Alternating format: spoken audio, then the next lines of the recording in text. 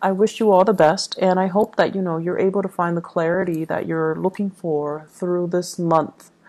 First off, while I was shuffling these cards, I just feel like this big, heavy, dense cloud that's kind of weighing over some of the decisions that you're making for this month.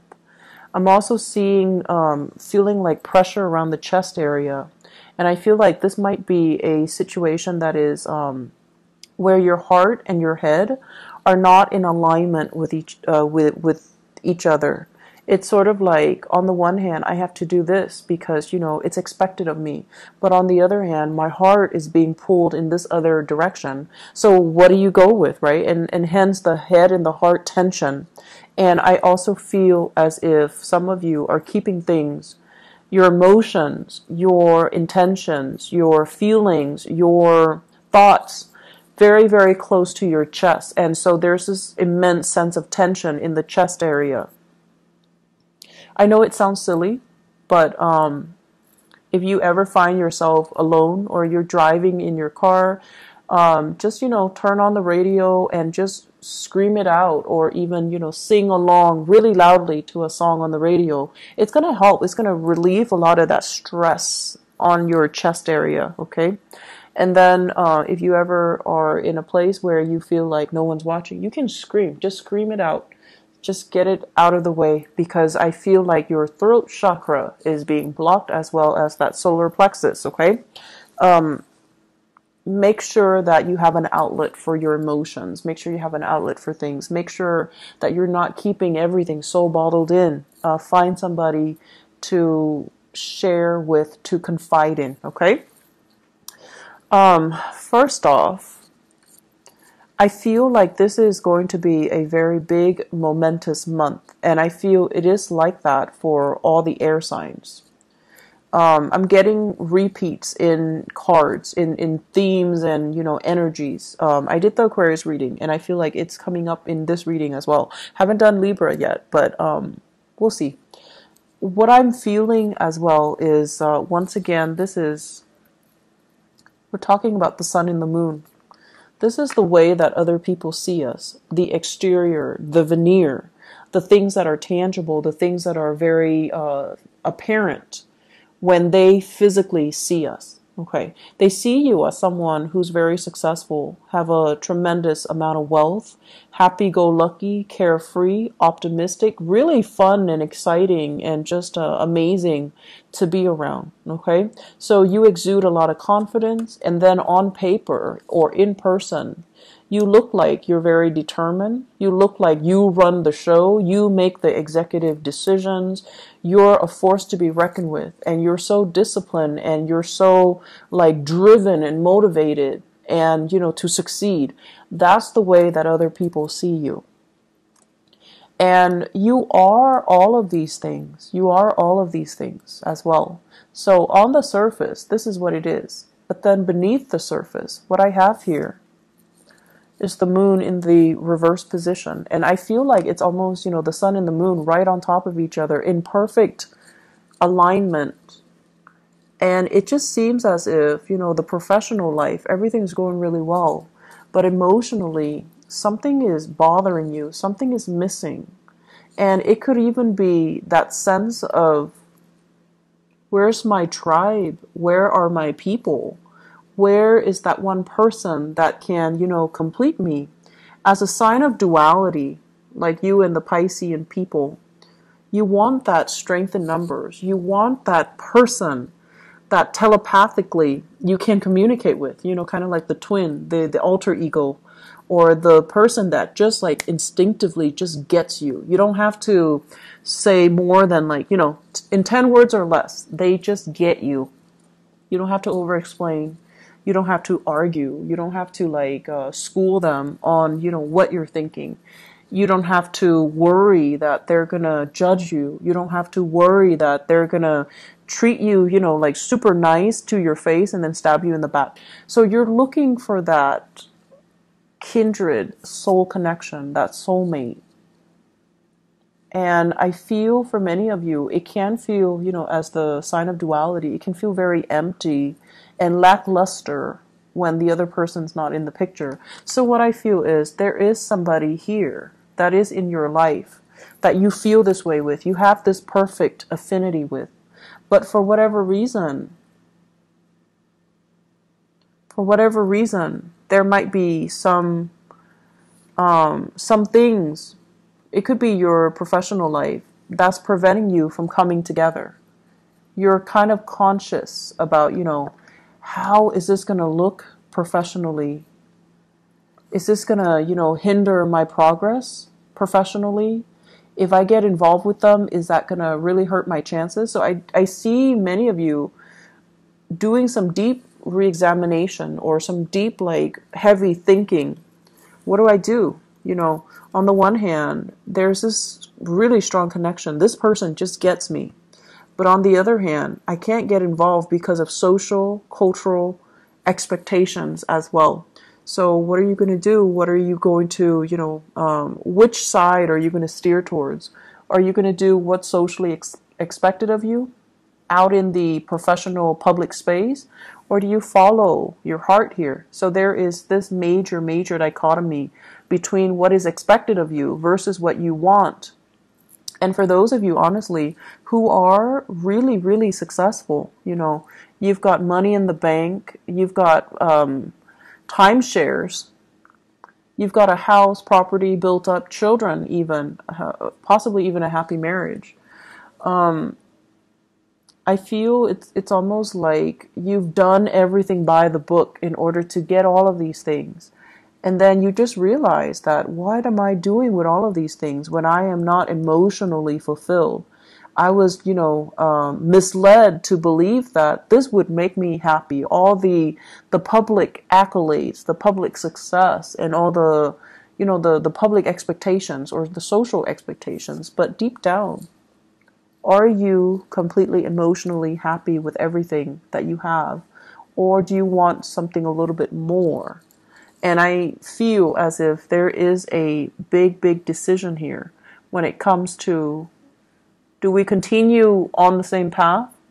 Or do we need to make a detour to kind of realign ourselves with what it is that we feel is connecting to us and what it is that we feel will bring us a lot more, contentment. Honestly, what I feel here is I feel like you've got some secrets, things that you're holding in, you're not telling anybody about. And I feel for many of you, you're lining up some type of a career move, like a major, major big move. There might have been an offer, somebody telling you, hey, come work with us.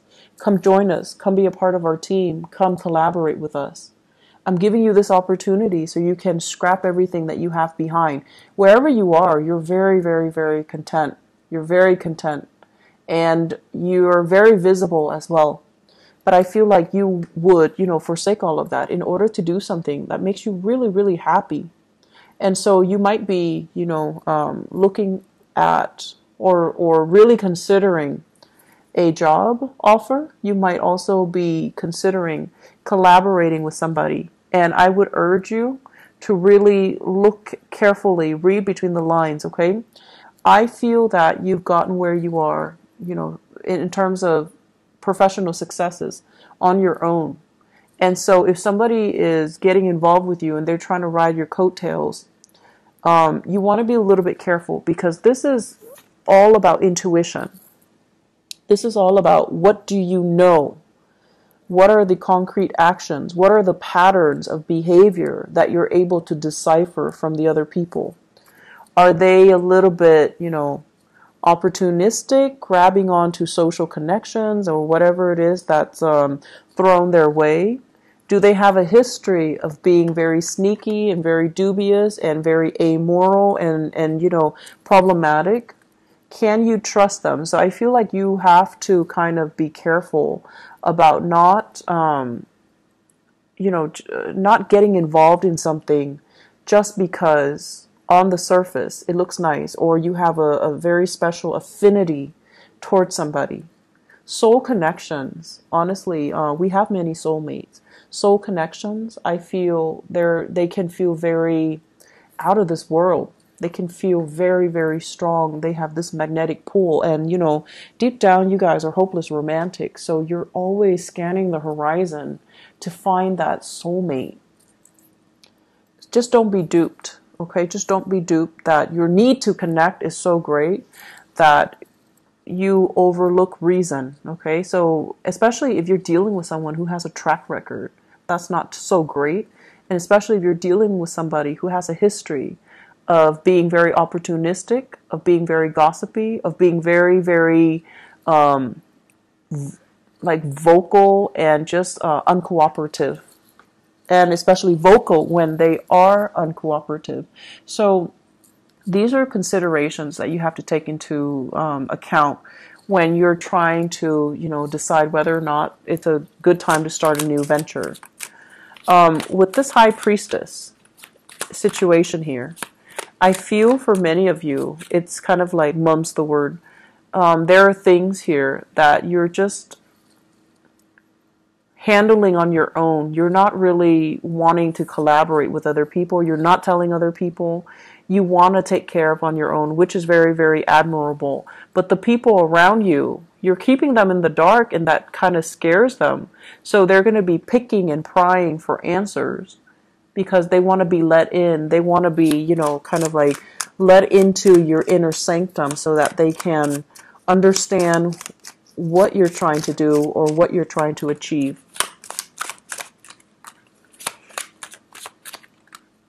I feel for many of you here, we have a water sign, first of all. And the water sign, this is a Pisces, a Cancer, or a Scorpio.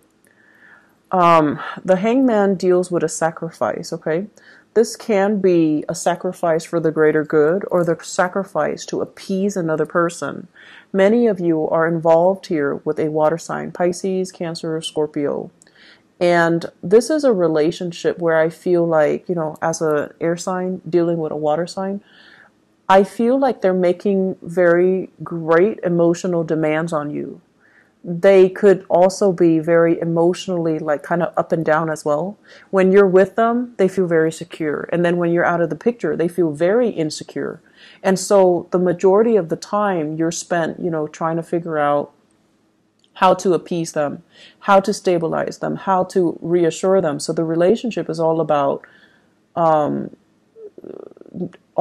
expending a lot of energy to calibrate this person. And it doesn't really leave much room for you to grow professionally. It doesn't leave much energy and resources left for you to develop on your own. And so you have this person that is really caring. And I feel as well, if this is not a love relationship, it's somebody within your family unit that you really care for that might be undergoing some type of health issues, or they are affected by some health issues of other people that they care about, and they're not operating at their best for this month. So there's like heavy dealings with this water sign, and it just seems to me as if there are things that you're not able to tell them. There are things that you're trying to help them with, and I feel like it's becoming a big burden on you, and you're not able to voice and verbalize the fact that, you know, I'm a little overwhelmed. I don't know what else I can do. Can you take care of yourself? Like, I just feel like it's a situation where emotionally it's a little bit too overwhelming. It's a little bit too heavy and too overwhelming, and I feel that it's making you uncomfortable. I have as well, wow, yeah, water signs. But let me talk about this. Not seeing eye to eye with your partner. Not seeing eye to eye with your partner. One person wants to be intimate. The other person is busy. One person is like feeling amorous, and the other person is like dealing with the kids, for example. So it's like the timing's really off. And this can be a very, very good connection, assuming both people are on the same page and looking at each other and having the time to really invest in each other. But when it's like this, it's almost like night and day. You might be geographically separated from your partner, and there is still like there's lingering or there's some type of a temptation in the interim. Okay, so it's almost like two people involved here. And if you're physically separated from your partner in some way, there might be a third party coming into the picture.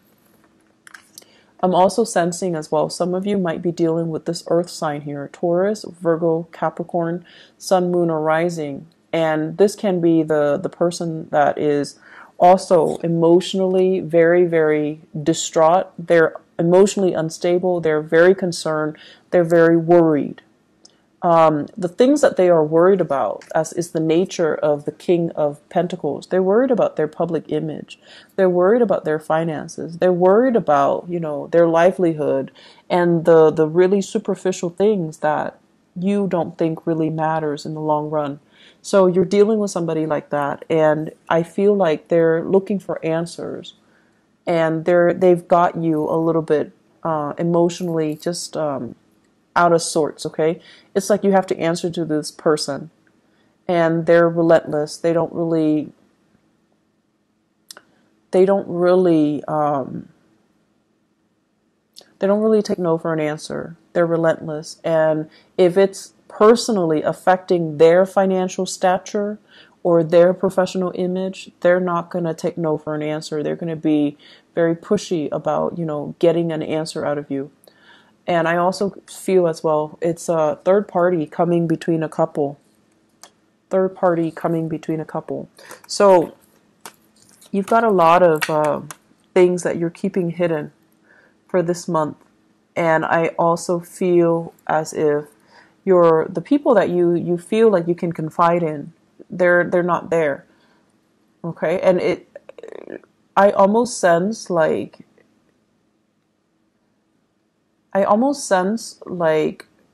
who do I trust? Who can I trust? Who do I trust? The sevens are very spiritual number. First of all, this is like, the things that you can physically see. And then this Seven of Swords here deals with paranoia.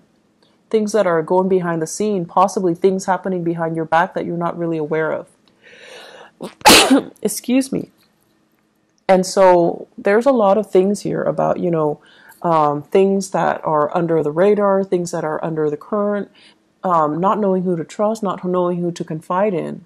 But at the same time, having a lot of things that you wish you could get off your chest, that you wish you could, take back, that you wish you could run by another person, wanting a person to bounce ideas off of, but not knowing who, when, or with whom it's safe to do so in your environment. So this is a very uncomfortable reading, Geminis. And I wish I had like a little bit more of a celebratory energy for you guys, because, just for your birthday time. But I feel as if you've got a lot of, it's like you're in this little fishbowl and everybody's looking at you. And you're very highly visible, very, very visible. And you're also, on display, and it can feel very uncomfortable. So what you do, what you decide to do, whatever course of action you take, you have to be extra careful about, backlash, about misinterpretation, about people taking what you say out of context, about defending yourself as well, and knowing when to fight a battle and when to, not make something into a battle. So it's like pick your battles, but at the same time, it can feel very, very uncomfortable. So what I feel here overall is needing to get things off your chest. You know who your friends are. You know who you can trust. And I feel like you have this intuitive sense of knowing that something is right for you or who is right for you. And those are the people that you're going to need to confide in. The other thing I'm sensing as well, I feel like someone is leaving the workplace. Someone that you can confide in or you really, really trust is leaving the workplace, okay?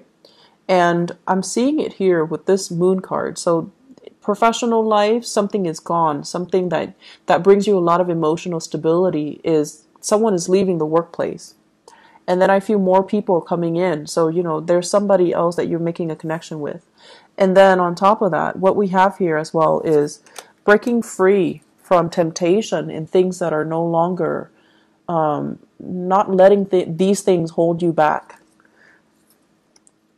Gaining a victory over something, a triumph, possibly over our baser desires, and walking away from that.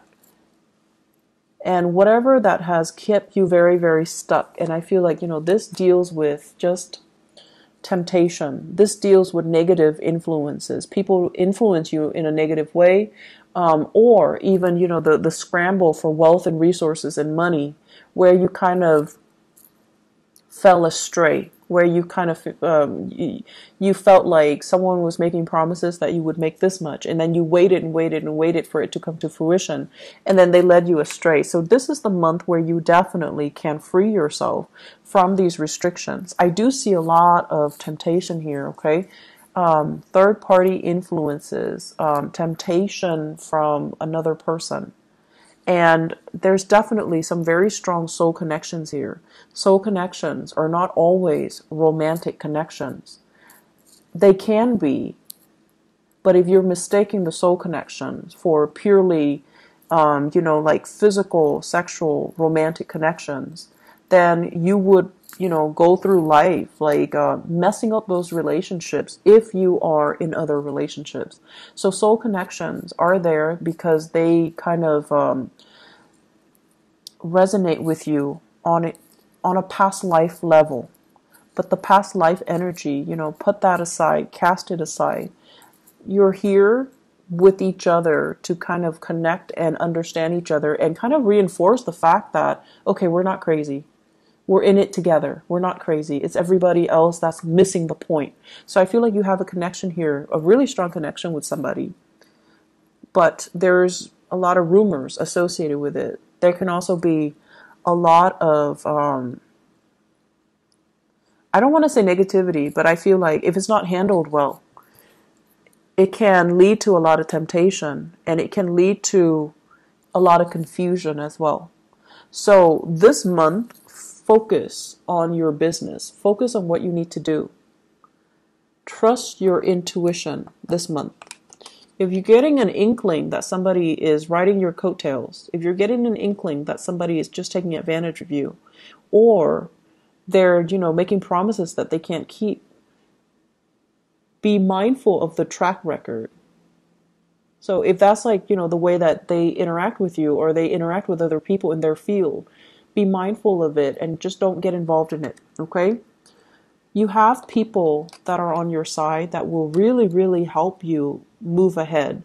And so rely on that, okay? So keep yourself very, very focused this month and try your best to, steer away from gossip and rumors and confusion. Trust your intuition and go with it, okay? So Geminis, I wish you all the best. Take care of yourself, okay? This is a little bit of an uncomfortable read for me, but, career is going really well. Finances, it's all really, really well. Going great. But I feel like you have a little bit of a sore spot, especially the middle to the end of the month, that you're going to need to really rely on your intuition and not listen to the banter, the noise of everything that's happening around you. So I feel like there might be some jealousy in the work environment. Whoever it is that you feel has always been there for you, all of a sudden you're hearing things. You need to look at their actions. You need to look at the track record, and you really need to dig a little bit deeper and figure out, I used to trust this person. So why should a stranger's word detract me from trusting this person or being able to trust this person? So keep that in the back of your mind, okay? I wish you the best. Take care of yourself and talk to you soon. Bye-bye.